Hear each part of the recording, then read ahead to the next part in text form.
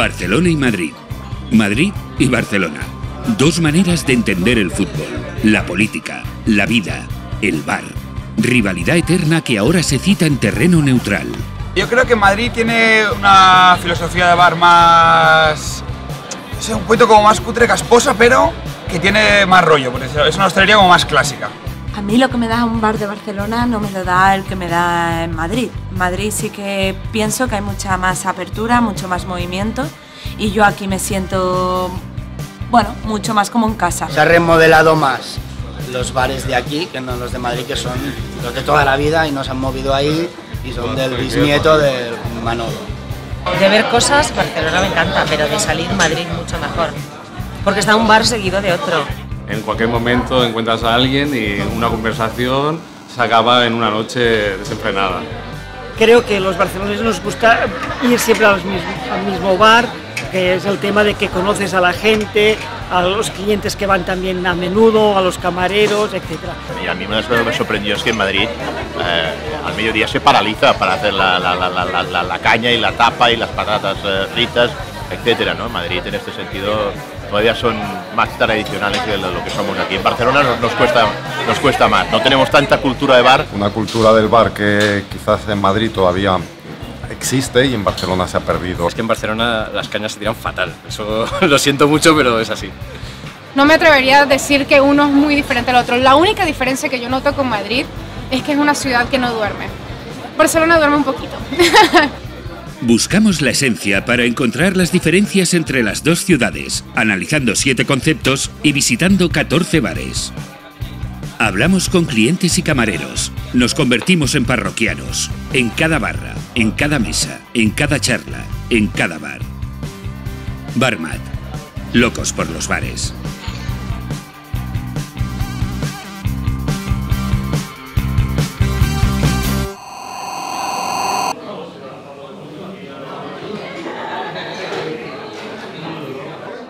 ¿Tostada o porra? ¿Croissant o churro? ¿Marca o sport?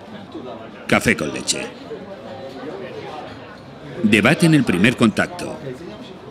Primer asalto, el desayuno. Batalla de clásicos. Aquí se almuerza el producto especial de la casa, dijéramos que es el chocolate. La nata también, porque la hacemos nosotros, es fresca, es muy rica, no encontrarán una nata igual en toda España. Y me parece que, bueno, en general se pueden comer de todo, bocadillos, repostería catalana, pasteles de la casa, productos de granja como yogures, queso fresco. Siempre tomo salado, siempre tomo bocadillo con jamón o con queso, pero me encanta el chocolate con churros.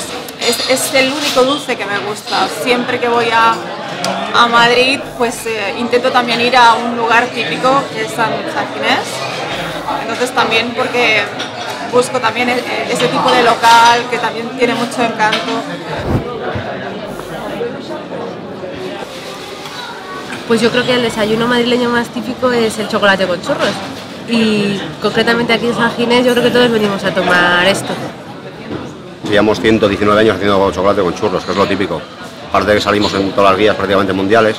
Y nada, pues más que nada bien buscando la tradición, ¿no? La tradición, lo castizo de aquí de Madrid. Un café con leche con hielo, un descafeinado de sobre, 3 chocolates. La gente de fuera pide más expreso, el café solo muy concentrado. La gente nacional sí que pide el café con leche, café con leche y café cortado. Café con leche, hasta los turistas te piden café con leche, no coffee with milk. O sea que ha quedado como algo nacional de café con leche. Sin duda, la ciudad de los churros es Madrid. Aquí podríamos decir que hay bastante más variedad de bollería típica, como el croissant, como dices tú. En la casa se venden muchas ensaimadas también, que es muy típico de Mallorca. Nosotros, vamos, vendemos más o menos al 50%, tanto churros como porras, ¿vale? Hay otros sitios que a lo mejor no tienen la misma maquinaria que podemos tener nosotros. Nosotros tenemos maquinaria para porra exclusiva, maquinaria para churros. Bueno, yo creo que cada uno tiene sus peculiaridades. Hay gente que lo toma con café con leche, pero churros hay en todos los bares de Madrid para desayunar. ¿A ti cómo te gusta? A mí con chocolate. ¿Chocolate con churros o porras? Con porras. Eso es un dilema, ¿no? Eso es un dilema. El churro o la porra. A mí me gustan más las porras. Pero veo que aquí os queda un poco de los dos. Sí. Pues yo soy de churros. En general, la gente de aquí sí que va a comer a las granjas para desayunar. Dijéramos que es algo que creo que no se va a perder, pero sí que cada vez quedamos menos.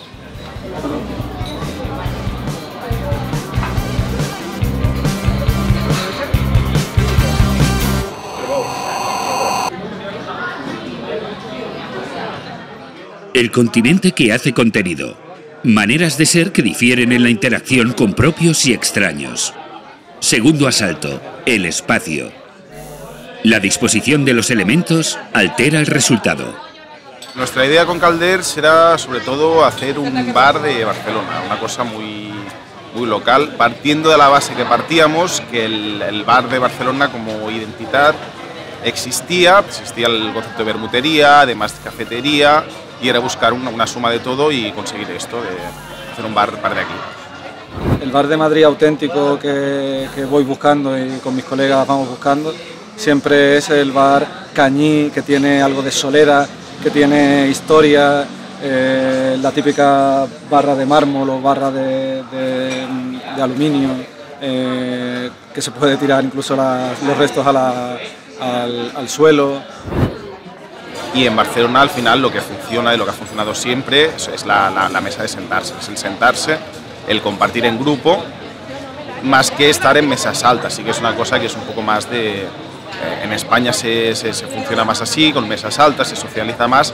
Aquí el tema es un poco gracioso, a la gente le gusta estar en espacios que están abarrotados, pero le gusta estar con los suyos. Generalmente siempre hago mesa y generalmente ya tengo casi siempre mi mesa reservada, casi, no reservada, pero me gusta un sitio, pero casi siempre es dentro. Si vengo con otra gente prefiero en la terraza porque se está más agradable y tal, pero si vengo solo prefiero dentro porque así también hablo con los camareros y las camareras y también es una de las maneras también de... En una ciudad a veces cuesta de hablar con gente y pues bueno, también hacer relación social en el bar. Aquí nos gusta mucho estar de pie por el tema de relacionarse. Puedes hablar mucho más, no como en una mesa que tienes que estar hablando con el de enfrente o con el de los lados, sino aquí la rotación, también el invitar rondas, el que uno viene e invita a una ronda y se mueve y ya está al lado de otro, e intercambia conversaciones con otros. Y de ahí igual grupos distintos que han entrado a distinto tiempo, pues se han conocido y hoy tienen niños. De todas formas, siempre hay la zona más gamberra, que diríamos que es la zona de barra, que es la zona donde va la gente cuando está sola, van las parejas muchas veces que no quieren que los vean, porque están un poco más escondidos, y así juegas con el doble espacio, al final es un poco, no sé, el seño y la rausa, ¿sabes? Ahí juegas un poco con esto. Las sillas solamente las tenemos a mediodía, bueno, los días laborables de lunes a jueves también, pero los fines de semana las sillas para nada. Yo creo que la gracia de Barcelona es esto, sí, hay una identidad de bar, pero justamente es absolutamente ecléctica y de fusión de todo. A la par sí que da la sensación de que es esto, se está recuperando un poco el que era el bar catalán clásico, que era un poco la bodega, bermutería.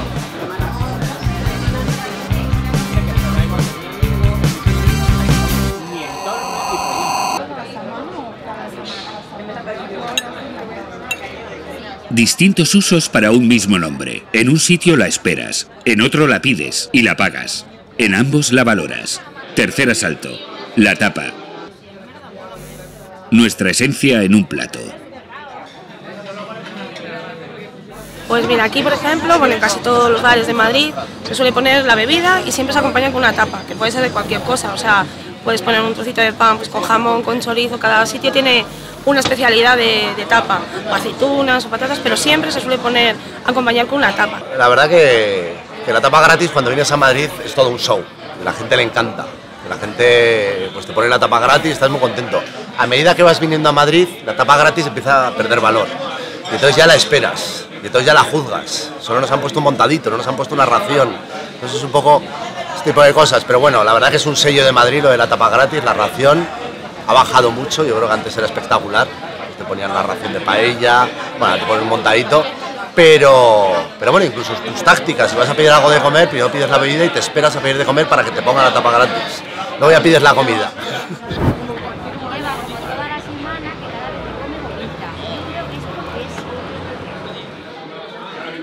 Para mí hay dos seguras, que una son las papas bravas, que eso es, bueno, pues es religión aquí, y además hay como una especie de competición y entre los nuevos que llegan y entre los viejos que estaban, los que mantuvieron la dignidad de la patata brava en los 90, como Tomás, que hay gente que hay mucho detractor ahora, pero esto es así. Y luego otra que para mí me parece ideal y tradicionalísima, que es la bomba picante.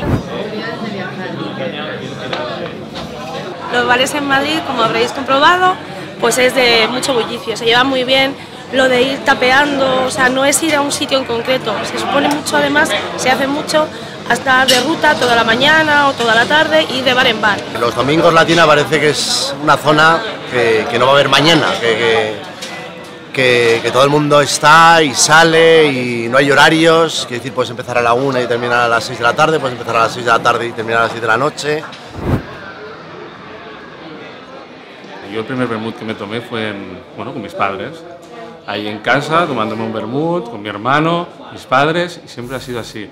Después me fijé que, con los amigos iba a tomar el vermut y, era tomar lo que son las tapas, los berberechos.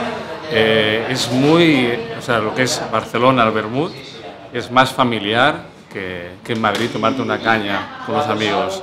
Como nos gusta tanto concentrarlo todo en el fin de semana, parece que el vermut solo se hace el sábado y el domingo o no se hace. Y es curioso, porque en Madrid yo creo que no necesitan salir a hacer el vermut porque ya lo hacen todos los días. En Madrid se le gusta mucho, después de venir de trabajo, su cañita con una tapa, charlar un rato con el vecino o con un amigo, y por la mañana y por la noche. Antes de irse a casa, igual, otra cañita y un ratito de charla y para casa, pero todos los días. Esto que pasa en Madrid, tengo una tapa muy buena, te la saco, te saco una ración. Barcelona como que necesitas verla en una carta, necesitas ver lo que cuesta. Que vienen amigos míos de Barcelona aquí a Madrid y quieren pagar lo suyo. La verdad que a veces se enfadan porque no, pero yo me he tomado 4 cañas y han pagado ya las 4 y en ese sentido cambia un poco. Yo creo que cambia un poco en ese sentido la espontaneidad.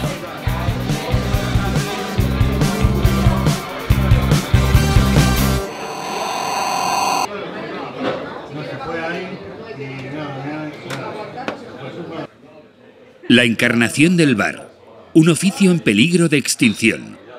La primera línea delante o detrás de la barra, de la que depende repetir o no volver. Cuarto asalto, el camarero.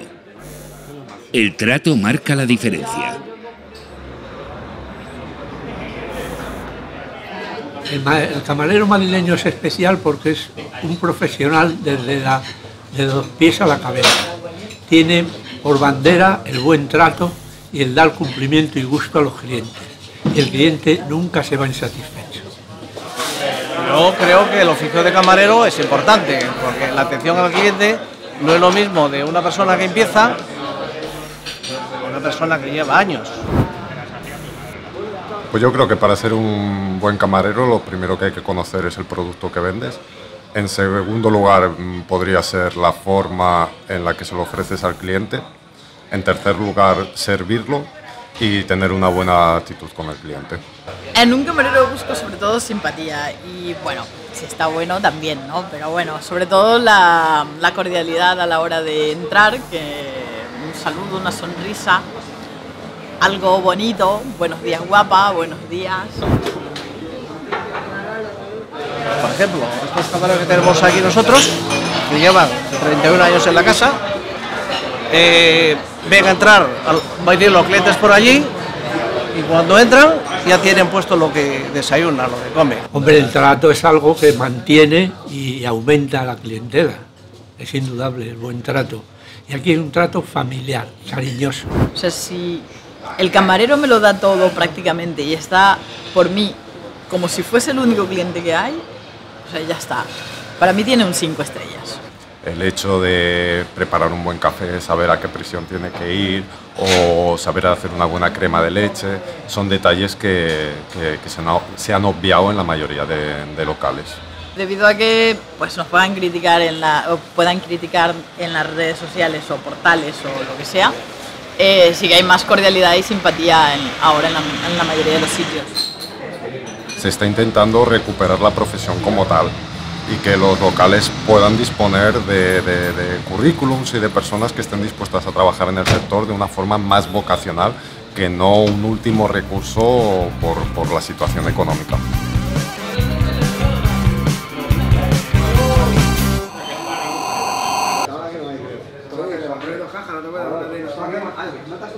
Dos maneras de servir el trago más universal, o cómo el cómo afecta al qué. No todo vale. Quinto asalto, la caña. Estratos de felicidad. De toda la vida en Madrid es muy típico lo que es el aperitivo, que es a la salida del trabajo, pues quedar con la cuadrilla de compañeros, ir al bar cercano del trabajo y tomarse una rondita, 2 ronditas o 3, que cada uno pagaba una. Y normalmente en Madrid lo que toma la gente son cañas, que es la cerveza, o vermut también se estira mucho.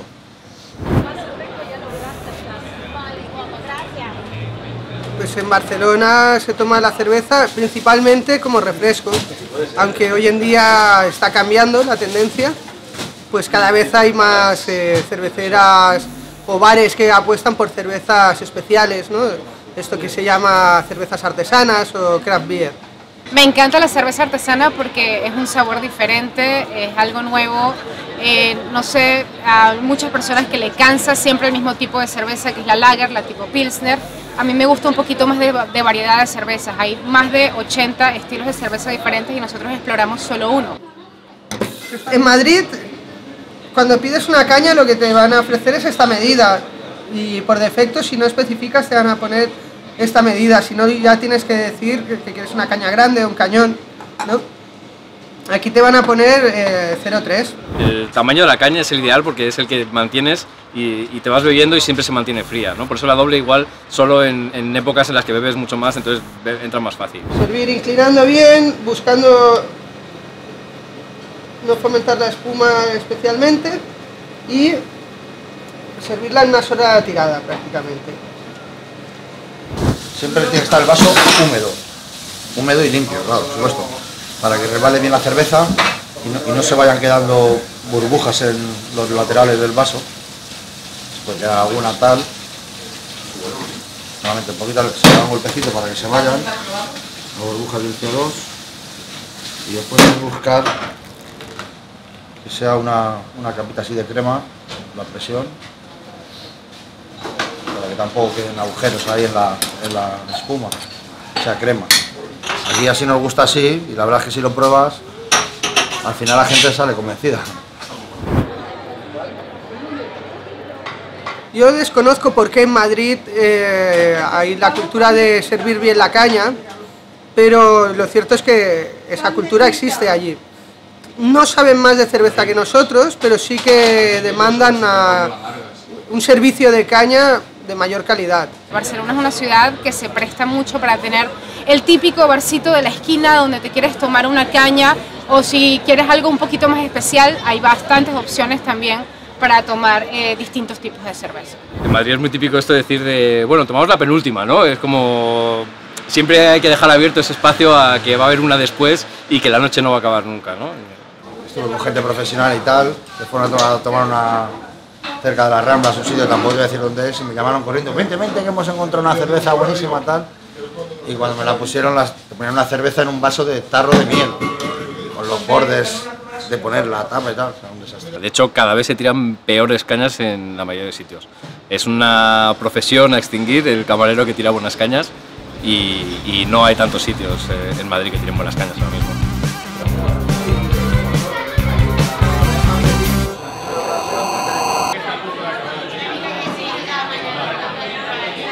El mobiliario animado del lugar.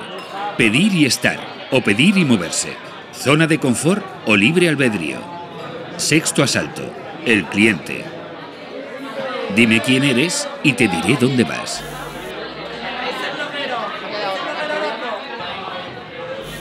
Yo te voy a decir una cosa, yo llevo 61 años metido aquí.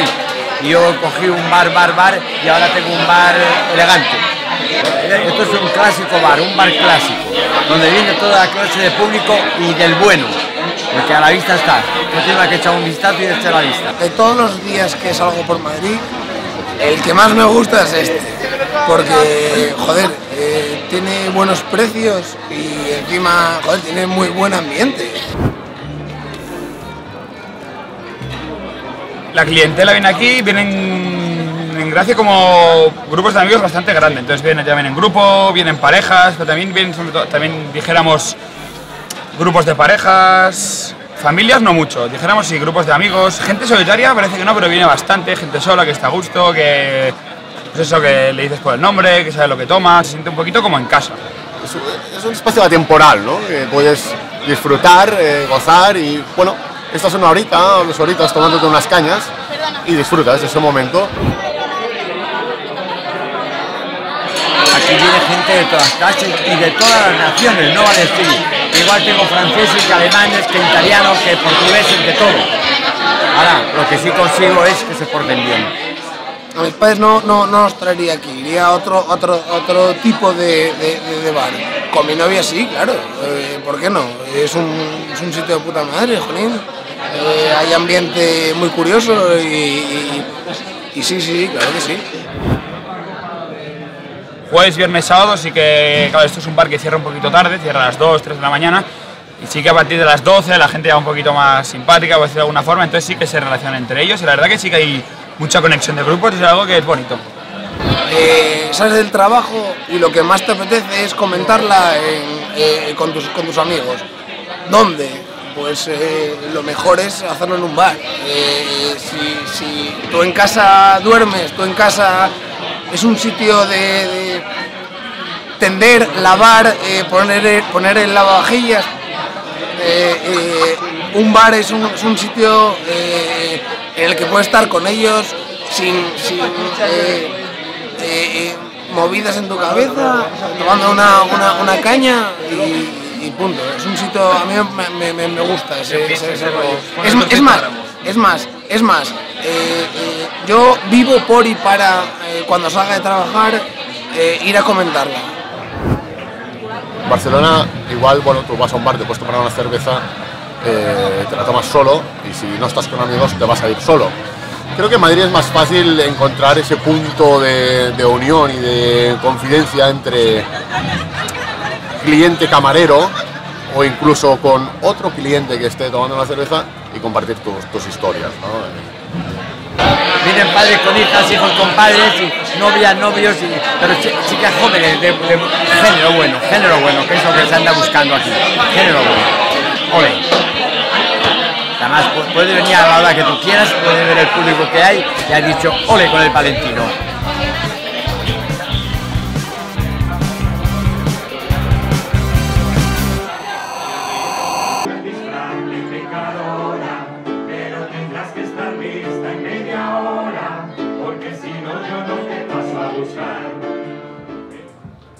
La manera de continuar o terminar la noche. Trago honesto o alquimia consentida. Último asalto, la copa, la eterna penúltima. Máscaras fuera. Digamos, al salir ya el día a día, que te levantas, sales en la mañana perfectamente a un bar a tomar tu desayuno, tu café, para ir al trabajo. Sales, después es el aperitivo, sus cañas. Es que no te da tiempo a veces para llegar a casa, entonces pues tienes que estar en el bar. Salir, cenar, ya después con la familia, que sales prácticamente, y después una copa, perfectamente aquí, al Tony 2. Y es divertido, porque es difícil encontrar un piano bar donde te dejen participar, que tú puedas cantar tus canciones, ellos tocan, y es como una versión más entrañable del karaoke. Nosotros somos un lugar que nos especializamos en un destilado en concreto, que es la ginebra, pero tratamos con el mismo esmero el resto de destilados. Ginebras, igual que vodkas, que whiskies, que rones. Tenemos una propuesta de coctelería también y tenemos un surtido de tapas, de acompañamientos, de platos para maridar con cócteles, con gin tonics también. Es un sitio como estar en tu salón, pero con unas ginebras que en tu salón posiblemente no las haya y sobre todo con unas personas que están escuchando un poco lo que necesitas ese día. Hay una gran parte de la gente que viene atraída por el mundo del gin y del gin tonic en particular, por el gin funk, que es una propuesta nuestra también basada en ginebra en tónica, y también hay una parte importante que se está cada vez introduciendo más en la coctelería. La pasión por lo que uno hace, ¿no? Aquí dices, quiero una ginebra de tal manera y te ofrecen como con mucha énfasis 10 opciones y te lo explican y uno no entiende ni hasta que no sabes. Y gracias a ellos entiendes esa pasión, ¿no? Por las diferencias. De la y ginebra. cada barman, cada persona es muy especialista y apasionado por eso, ¿no? Se consume, pues bueno, ya lo que sería pues un gin tonic, un cubata, solo combinados, nada de cóctel, eso sí. Tenemos un plato de cuchara, que sería a veces judías o garbanzos, tanto como cocido, potaje, judías con chorizo o con almejas. Y de ahí lo que sí hay siempre es salchichas blancas al vino. Al barcelonés quizás sale más con una copa, le gusta más disfrutar de una copa bien servida justo después de ir a cenar o antes quizás, y lo que es la copa más de combinado, más de bebida fácil es más entrada a la noche. Se cierran los distintos garitos de toda la ciudad y se viene todo el mundo aquí y te da las 7 y las 8 de la mañana, ahora ya no, porque ahora lo cortan antes. Pero antes, vamos, llegábamos tarde a trabajar, con eso te digo todo. La primera vez pensé, seamos sin miedo. Invadido por la ausencia. Aquí da igual la clase social, pueden estar con traje, sin traje, que dices, bueno, da igual. Pero están personas, como digo, bien vestidos, como personas mayores, una de 80 años, que se asombran al verla, dice, pero Juline. Dice, es que tengo que traer a mi abuela, a mi madre, se sorprenden la juventud que viene ahora. Y nosotros decimos perfectamente, la vamos a tratar muy bien. Tan bienvenidos todos.